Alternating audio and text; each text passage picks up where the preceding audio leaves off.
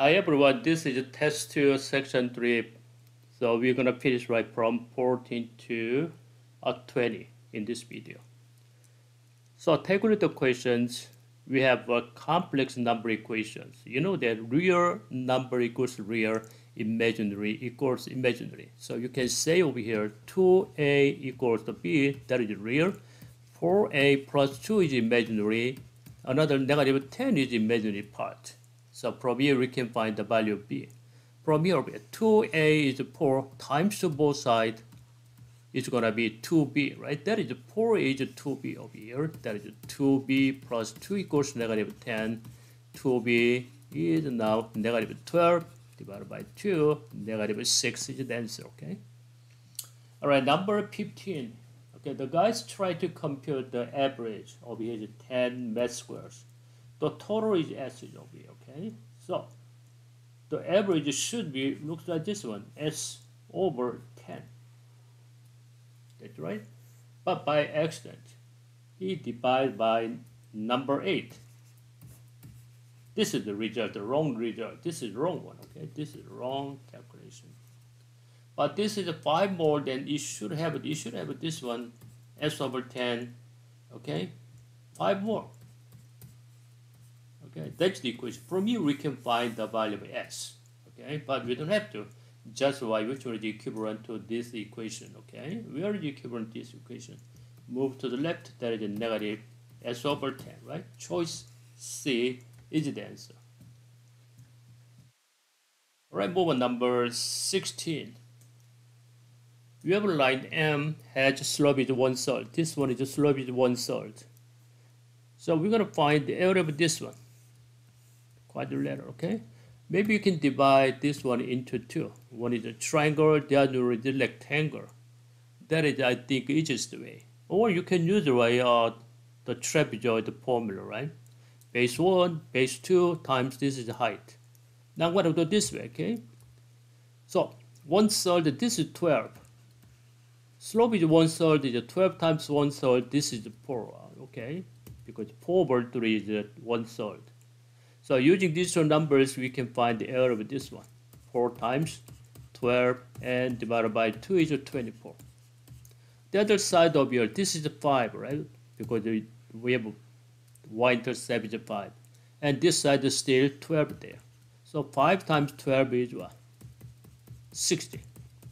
Sum of these two areas, 84, is the area of that trapezoid, which is quadrilateral, okay?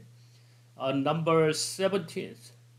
Clay and Peter both went to buy a new smartphones. Okay, so Clay has already $100, and he's gonna pay $5 per week. The number of the week is the W. Okay, always this is the rate. Okay, always comes with what variable. Okay, and the Peter is $25 already, so he's gonna save around $8 per week. 8 times W. But how many weeks they are equal, same amount. Okay, so minus 5 W over here, 3W, minus 25, and minus 25 equals 75. So W equals 25, right? In 25 weeks, they have the same amount. Now number 18, you can see over here, the equation is true for all value of x, for all value of x.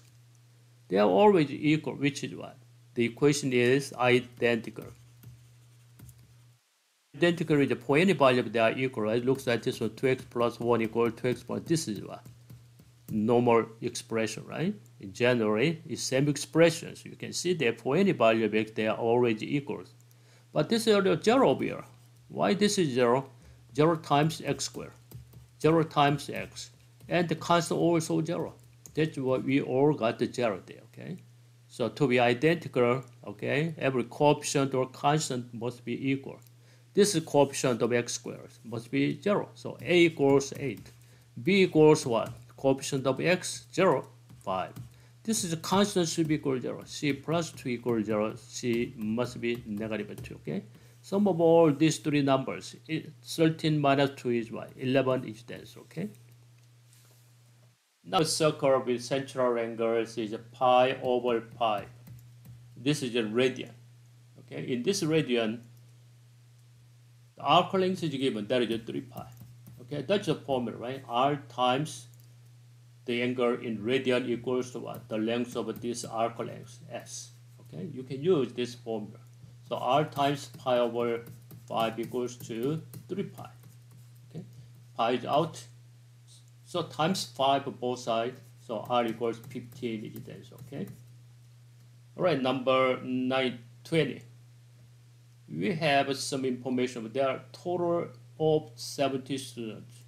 4 over 7 boys, the other one is girls, and older than 10 years, younger 10 years, 2 to 3 given. So this is actually classified a group into two different races, boy or girls, or 10-year younger, 10-year old.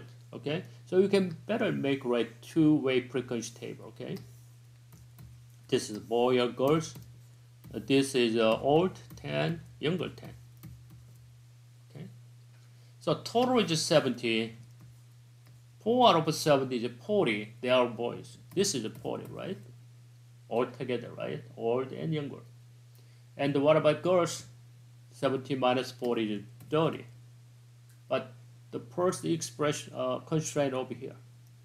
Old to younger is 2 to 3. Okay? Boy, girls all together, right? That is 2 to 3. Okay? That is 2K. I'm going to get variable 2K. That is 3K. That is 2 to 3, right? But anyway, total is 70 students. From here, we can find the value of K. 5K equals 70. K equals 14. Put this number 14 there. This is 28 students old, 42 students younger. So we have another one here. We have another constraint there. 2 over 3 or girls is what? Younger one, okay? So 30 times 2 over 3, 20. They are younger, right? So 20 is over here. So how many boys are 10 years old? We're going to find these numbers. From here, right? 30 minus 20 is 10. So 28 minus 10 is what? 18. That's the answer, okay? So 18 is the answer, okay? Okay, that's all today. I'll see you next video, okay?